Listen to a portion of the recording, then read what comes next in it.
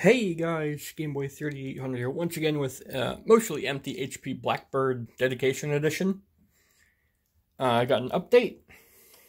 Does not require this keyboard being up here, so I'll just toss it down here. And today's update is on the motherboard. I have replaced the thermal paste on the north and south bridge, and I got it some new pins for some missing push pins that were not there. And I got it from this little baggie here. I got more, so if any of these ones give out for no reason, I can replace them.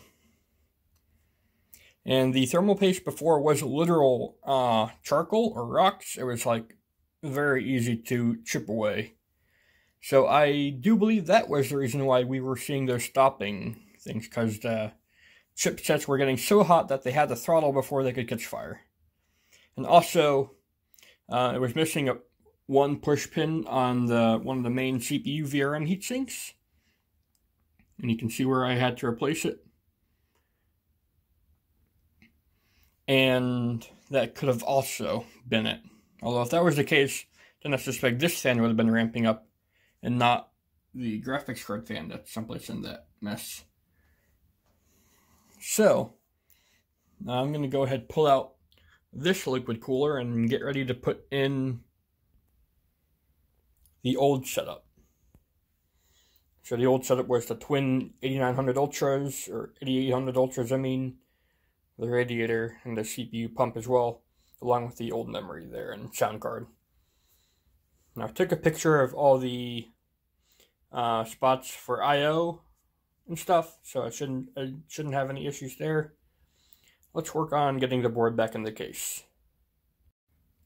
Alright, so I got the cooler out, and we do have one problem. The top left standoff had a misfitting screw, so I'm going to hope that the screws I do have will fit it, and I'll just use another random screw I have that will fit. Otherwise, I may need to pull one of the extra standoffs from here and put it on there. I just realized those screws, those are extra standoff screws. I just realized. Alright, good thing I have spares. Alright, everything is in there for now, except for the IDE cable. We can just go ahead and get that plugged in right about here.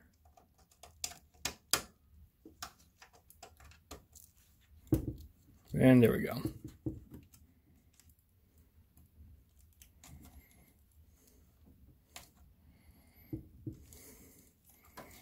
And I can just kind of hide back there. Alright, now everything's plugged in. Only things left to do here is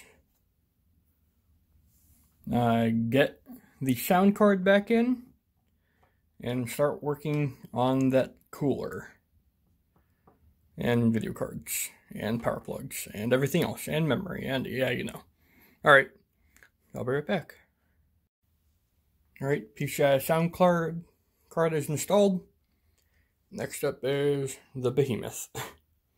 I think I'm going to go install the video cards first and then put in the CPU cooler, because the video cards being the heaviest thing, if they fall, they take the rest of the system with it. So let's get the video cards installed first. For this, we're going to need to push out the bottom two and the top second two PCI locks so that the cards can fit. And then once they're installed, you push those back on and the video cards lock. I believe I got everything cleared out in here as best I can. So it's time for the video cards to go in. Video cards installed. The top card went in first, but I should have put the bottom one in first because the bottom one was so much more easy. It's harder to align than you think, because if you look here, there's like an extra bar. I kept rubbing the top of the PCI covers on that, and it just wouldn't go in until I finally figured that out. And now, video cards are locked in place. Next thing is going to be the radiator, and that's going to go once again up here. I'm not going to screw it in until I'm certain it's working, because getting everything screwed and unscrewed up there is a right pain, so I won't do that. So, radiator up next. Radiator is in place. Doesn't look like I got too beat up by sitting around. I cleaned the CPU off, and I cleaned the cold plate of the other AIO, but this one, I gotta clean that still. I'll do that, put new paste on, and get the block onto that CPU. CPU cooler in place. Next we need to do the fans, which are right here. I'm not going to screw them in same as before, because we may have to take this whole system apart yet again if it still doesn't want to stay posted for like a minute. 2 fan connectors. And I figured out why I had to use a fan extension cable before. It's because the AIO, the other one without the GPUs, for whatever reason has 2 connectors. One Molex for main power and another detector. I guess the other one just runs full blast all the time, which makes sense because it's got more to push through. But yeah, that was not something I was immediately expecting. Alright, so now need to get the audio cables out of here and link them to the sound card, and then hook up all the power to the video cards, and then I think, other than getting the memory and fans connected, we'll be ready to go. Let's check it out.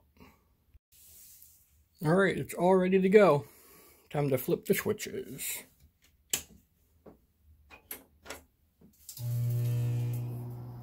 Shake the ground. This thing just turned on its own. Okay, I guess. Let's see if it powers up. Or, I mean, it's obviously powered up. Let's see if it displays a picture and, like, doesn't die.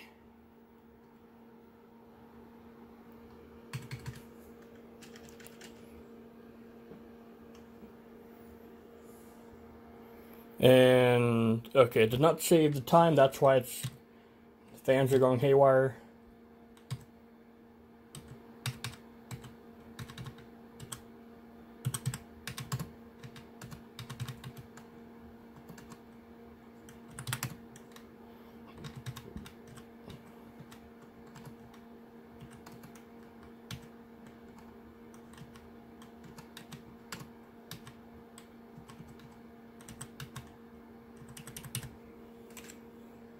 Yeah, that's where I can show the processor. It is a Core 2 Extreme. Cache RAM, 8 megs. Onboard device configuration, HD audio. That's not what I want. I want the fan controls, because that's like mega loud.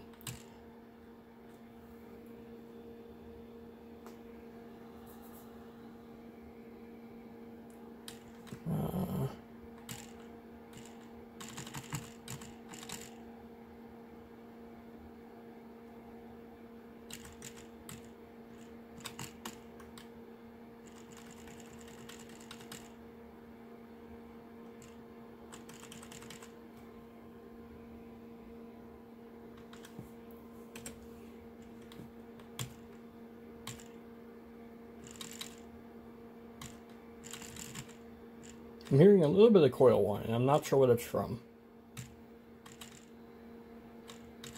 Solid memory, usable memory, only 4 gigs. Oh well.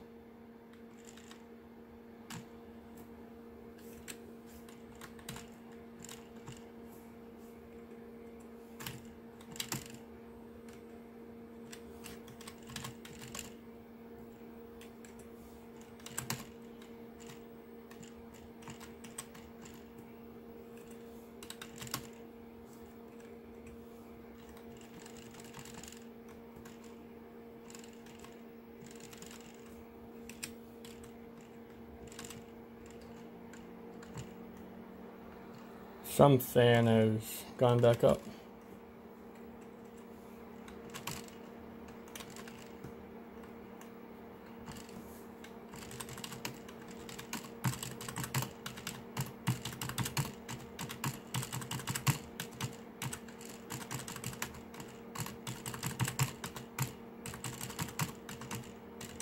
Alright, everything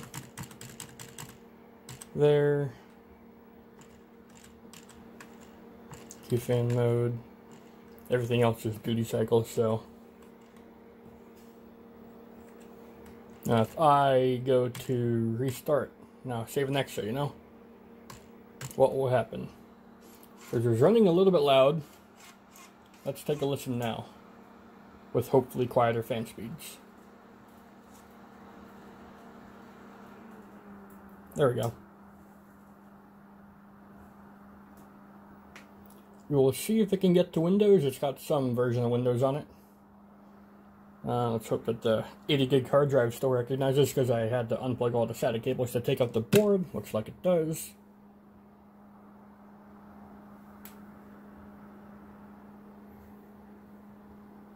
I'm going to take a feel of these VRM heatsinks. Ooh, yeah. They're getting toasty. It's as if it's actually transmitting heat through that now. Instead of, you know, not. I put Thermal Grizzly on both North and South Bridge. So it should be getting really, really cool. Should be as cool as it can be, you know. Windows is saying hello. We didn't get this far last time, I don't think. Yay. System is SLI capable, don't care. All I care about is, will you survive more than like 2 minutes at this stage? Because before, no matter what I did, it just like wouldn't. So I'll just play around with it, and if it freezes, I'll hit the recorder back on. Well, it isn't quiet. I'm not sure what's making the most amount of noise. It could be the power supply, one of the video card fans, or the GPU cooler fan. Could even be the top fan for all I know. But that's pushing out heat. Tubes are warm. System is still running. I fixed it, I think. It was just a VRM issue. So, video card temperatures are slowly climbing. I should have been looking at this. The Striker Extreme temperature tab. CPU temperature is pretty chill at 22 degrees.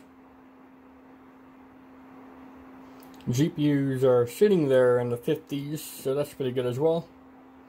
The only thing I could do to make that better is replace the GPU thermal paste, but for now, I'm happy with having a working system. Let me go ahead and get the side panel back on, and that will complete the look. Here it is. Nice and closed. Now I do have the nameplates and stuff off because I want to scan them in and get the images ultra high quality, because that'll be cool. It's not any quieter with the side panel on versus off, but that's okay. It's also missing all the little dividers inside. That needs a cable management so that it'll fit again, but that's all for another day. Oh. There we go. It's hard to get at this place with all the hidden flipping doors and stuff, you know? But that'll be it for now. HP Blackbird 002 Dedication Edition. Back among the living. That'll be it for me from now. If you guys enjoyed this little repair series, then do go ahead and leave a like, favorite, comment, share, and of course don't forget to subscribe as well. Thanks, Gambia. I'll see you in the future.